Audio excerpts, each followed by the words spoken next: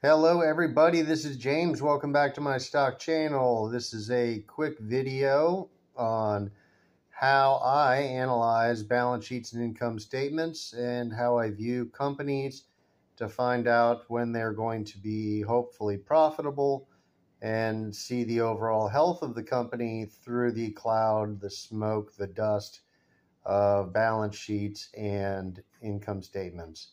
So we're going to start out with a short example. This is Johnny's Lawn Business. Johnny wanted to start mowing lawns in 2017. He went public. He got an IPO. He went and bought a lawnmower with it. He started mowing lawns. He mowed lawns all year long. And you'll see right here his lawn mowing activities in this big blue line, the revenue that he took in from mowing lawns all year long.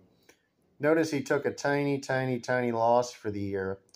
Johnny wants to buy a weed whacker and a blower and a trailer and a truck and a storage unit to keep it all in. This is Johnny's plan for the future. He's going to have a better service. He's going to do a better job on people's lawn. He's going to be able to do lawns outside of his neighborhood once he gets the truck. The trailer is going to help him get around maybe in a bigger mower, so he can get the jobs done faster. Next year comes around, Johnny's still mowing lawns with his mower. Makes a good clip of money. It's almost all profit, except for here on his balance sheet, we see just a tiny hair of profit for 2018. That's Johnny buying his blower. That's Johnny buying his trailer, putting deposits down on things, picking them out. Then we go to the next year. Johnny's still working his butt off. Now Johnny's got a trailer. Now Johnny's got a mower. He still doesn't have a truck, but he really wants to get one. He reports zero earnings once again. Keep in mind, Johnny, 80% gross profit here on a lawn mow. You don't see much improvement in the revenue. It's just Johnny going by himself. This is the growth that you can expect. Then we go into 2020, and revenue went up a little bit. Johnny's mowing some more lawns. He finally got his truck so he can get around town. He can cover some more lawns. And he's got his trailer. And he's got his weed whacker. He's got his blower. He's got all the tools he needs. And here he is in 2020. Guess what? He threw up a tiny bit of earnings again. So what the hell's going on? Is this Johnny in an unprofitable business? It sure looks like it. It looks like Johnny just puts up revenue and doesn't deliver any earnings. So then Johnny decides, okay, I got this business here rolling. I did more revenue for the year. My advertising a little bit of advertising that I did works. And then we're going to grow up the company. We're going to add another truck to the business. I have kept all of this money through all of these years. We've been saving, we've been buying stuff, and now we're going to buy another truck. I was using my own personal vehicle, but this time we're going to get a company truck. And the company truck, trailer, lawnmower, weed whacker, we're able to buy the whole thing all at once now for 2020. Then we get to roll into 2021, and look what happened to Johnny's lawn business. Now he's got 2 trucks on the road. They're mowing lawns like crazy. Revenue's booming. Johnny still puts up a tiny little bit of earnings. Keep in mind, it's still an 80% margin business. It's a service. We got man time and operating costs, but the business is growing. Johnny wanted to take 2021's money, all of it, and expand this business to 4 trucks. So now Johnny's in a situation where he has 4 trucks. We can expect the revenue to jump considerably higher, perhaps, if he's still able to sell his lawn services. But he stripped of the 2021 entire year. He took all of the earnings, all of the profit, all of the income, and he spent it on 2 more trucks. When will Johnny stop, and when will Johnny show us earnings? I don't know. We will see. But let's take a look at where this money goes and what happened to Johnny here. When you look at this, you can look at it 2 different ways. You can say, hey, the guy doesn't make any money. But you need to scroll down to his balance sheet. Let's see what Johnny's been doing. He started out with nothing but a little bit of debt. In 2018, he's just kind of rolling along. He financed a couple of things to help him get started. Then he started paying off the credit cards. And here we see Johnny's asset line with 4 trucks, 4 trailers, 4 weed whackers, 4 mowers, an entire crew ready to rock. All of those losses that you saw up top were near wins. They were very small in either regard. Johnny's goal was to get that income statement to 0 this entire time. He did that on purpose. He did that on purpose because he wanted 4 trucks. He wanted 4 crews. He wanted a real company that brought in good revenue. And now Johnny has 4 trucks. So what do we see in 2022? Well, we don't know yet. In reality, yes, we do, but I'm not going to spoil it for you. But this is pretty much how you evaluate these things. You have to find the money in the balance sheet that was spent on a good cause, whether it be an asset or a decline in liabilities. In this case, you'll notice the little yellow line drop from 2020 to 21. That's Johnny paying off his credit cards. Johnny's a pretty smart guy. Johnny's got 4 trucks. He owns all of them. He owns all the trailers. He almost owns all the mowers. He's still got a few more payments on that. Johnny's got a screaming revenue. He's got a good advertising program, and they're going to be filled up for the season mowing lawns. And he's decided that 4 is enough for him to manage, and he's going to manage 4 crews and get used to doing that for a couple of years before he goes to 8 crews. Or maybe a year. He wants to take a look and see where the business is at and have the business start growing up and earning some cash for his next expansion. So in 2022, Johnny's not going to expand to 8 trucks. Johnny's finally decided to take a chill pill. So now in 2022, back to his income statement here, the revenue is going to be about double what this revenue is because this is a 2 truck revenue. Now he's got a 4 truck revenue. And this tiny little yellow line is going to become about half of this or more. Johnny's going to throw a big earnings per share on the board. He's going to keep the money in the business. He's not going to give it away as a dividend. He doesn't need to spend it anymore. He doesn't want to spend it anymore. He wants to grow the company. He's going to save up some cash. He's going to keep that cash as his nest egg. And he is going to then eventually start buying more trucks and stuff. So we're going to see some more of this 0 earnings stuff in the future, of course. But Johnny's ready to show us some earnings and take a break and run the company for 6 months or a year before he goes any further because Johnny's mom told him to walk before you run. And that's what the advice he's taken. And he's decided to start reflecting some earnings instead of reflecting assets. So when Johnny works really hard and puts up a good revenue number, and you don't see any assets growing, and you don't see any liabilities shrinking, you better see some earnings. If you don't see some earnings, that means Johnny really didn't make any money for that year. In 2021, with this tiny little hair of thing, if we didn't see that balance sheet jumping and the debt shrinking, we'd know that Johnny wasn't productive. We'd know that Johnny's had no profit margin. It's a bad idea. It's a shell company. It's, just somebody's piggy bank, basically, to move things in and out of periodically. Nobody's doing business here. You'll see a lot of companies like that. But the ones that are doing business here, even though they don't show any profit on the board, you can just scroll down to the balance sheet and you can see where their profit went. Just because it goes to an asset, that's a good thing. That means growth for the future in most cases, unless Johnny's idea is dumb. And he's paying off debt, which is another good thing, which means his payments are going to be lower on his credit cards, which means his earnings are going to be greater in the future. Ultimately, as a stockholder, you want the same thing Johnny wants. You want no debt, you want a lot of assets, and you want a strong income statement with 4 trucks, and you want to put up, maybe a quarter or 50% of that revenue in earnings per share. Keep it in the company, earn the money for the company. In a couple of years, Johnny will be ready to go to 16 or 20 trucks. At this pace, he's certainly on the track to it.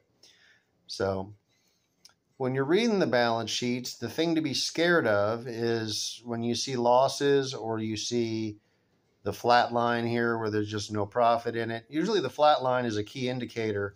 When they try to get it right at zero, like they barely make any money or they barely lose any money, usually you can just scroll right down to the balance sheet. You'll find it on there. You'll say, okay, well, Johnny didn't make any money, but he paid off, $900 in credit card bills last month or last quarter. That's a good thing. So I guess Johnny made $900. You can come to that conclusion that he worked and earned and profited $900 and he sent it to the credit cards. No, he's not going to show it on his balance sheet or his income statement yet because he sent it to the credit cards. He can't. But Johnny's business is growing up and will soon be a great success. And once the world sees the earnings per share, they will give him a nice PE and his stock will be off to the races. So the moral of the story is understand Johnny's path. Everybody understands the lawn business. It's pretty simple. Mower, truck trailer, weed whacker, blower, put some signs out, get some clients, and get to work. You can watch Johnny get into work. You can watch him grow up his balance sheet. You can watch the whole process. You need to understand the businesses that you're investing in the same way that you understand Johnny's lawn service. You need to know what they need to run at the capacity that they're hoping to run at. You need to know when the spending ends and the advertising begins. Sometimes they'll go year after year after year of putting this tiny little line up for earnings, but you'll see revenue booming, and yet they're still not making money. That's because they're taking all of their money and they're putting it into advertising to make the revenue boom. So Johnny's taken, in this case, maybe in the future, he'd take all of his money and buy TV commercials and signs and billboards and things. He's going to make his next blue line lurch up twice as big as the next one. He's going to get more clients. They all get their lawn mowed every week. More money for the company, more revenue, all good things. If he spends the money in advertising, it's not going to appear on the balance sheet. It's going to appear in a spike in revenue if it's successful, or it's going to appear, as a flat line in revenue if it's unsuccessful. So if you see a flat line in revenue, you see this little tiny I didn't make any money thing, and then you don't see any assets or liabilities being paid off, and you got something to worry about. Johnny's advertising isn't working. These little parts should all shift in synchronicity and harmony with each other as Johnny makes business moves. If Johnny shoves a whole bunch of cash in his pocket and goes on vacation for 6 months and doesn't work, maybe lets his other crews work, but he just kind of willy-nilly goes through it and takes a big bonus, you're not going to see any earnings. You're not going to see any debt going down. You're not going to see any new assets being added. You'll have a reason to worry. You should pay attention to Johnny's earnings call. You should find out what he has to say about his vacation, whether he had a good time or not, and find out what his plans are for the future. Johnny will tell you, we're going to get to 4 trucks and then cool off for a while and run the company and get it bigger and then go to 16 trucks. So Johnny will tell you what he's doing. You'll know when the company's asset has been reached, when the lawnmower is finally paid for and owned. You'll know when Johnny starts advertising. You'll see the spike in the revenue, but you'll still see no earnings. You'll see the balance sheet getting better with the liabilities going down. Johnny's going to be making moves quarter after quarter after quarter until he has the business in a position to show an earnings per share and be healthy. And in order to show a good earnings per share, you need to have lower debt or manageable debt. And then people want to see growth, and Johnny knows that. He owns 10,000 shares of his own company from the IPO still. He wants these things to be worth $5 a piece, $10 a piece. Johnny's really working on a big business here.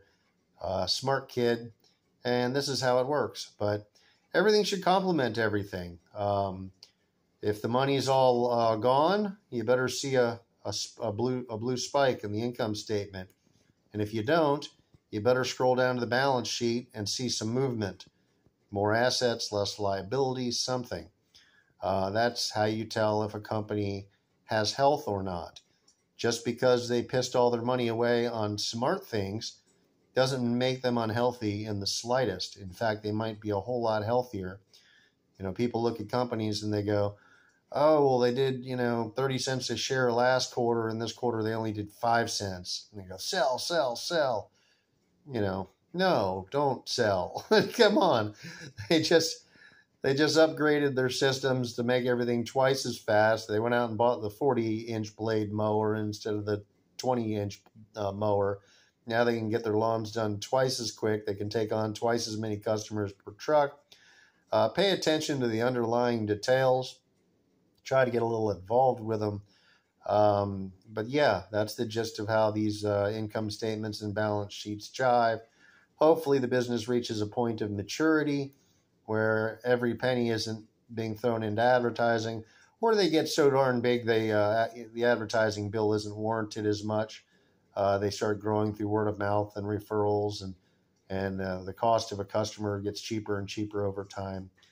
But that's what you want to look for in your balance sheets. You want to look for maturity, people paying off debt, money going into smart places, them acquiring the assets that they desired, them making the sacrifice year after year after year to get those assets. Johnny practically didn't take a paycheck through all of this to get himself to 4 trucks. But now he has. Johnny had a long-term plan, and he's ready to rock, and there's really good stock to own, needless to say.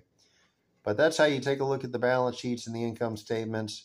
Everything should move to somewhere, and if it doesn't, that's when you be alarmed. You see a flat line or a loss and no money went anywhere. Yeah, that's them really losing money. That's them selling lemonade for 90 cents when it costs them $1.10 a glass. That's Johnny mowing lawns for $10 each when he should be charging $25 because it costs him $15, so he's losing $5 a lawn. Johnny's got problems in that case. In that case, you're looking at a business that you don't want any part of probably because the business plan is flawed. He doesn't even have a profitable item, a profitable service, a profitable offering.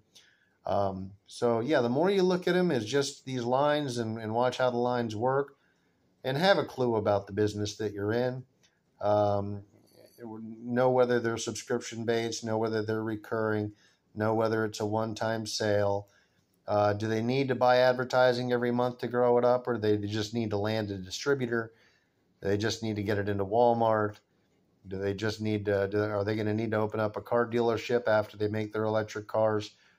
Find out what they're building, what they're buying, when they're going to be done, how much that's going to cost for realsies, and the rest of it. And some of these things you might not be able to predict.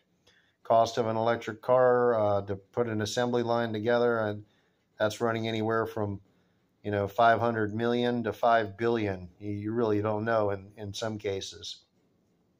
In some cases, they're taking bonuses and doing crazy things all the way throughout. They're living like CEOs and exorbitant millionaires when they haven't earned a penny yet. And that's disturbing, and it's very much reflected on their balance sheets and on their income statements, and the way it's reflected is the numbers don't jive.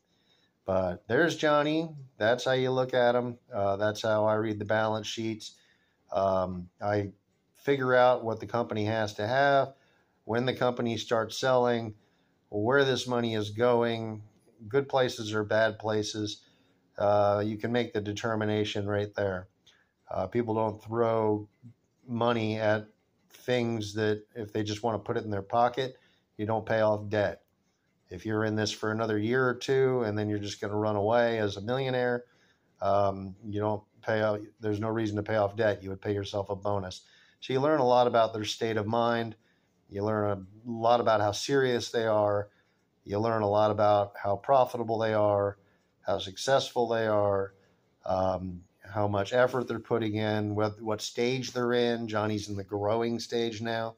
It's obvious Johnny has his product or his mowers and his trucks, and you can see that on the balance sheet.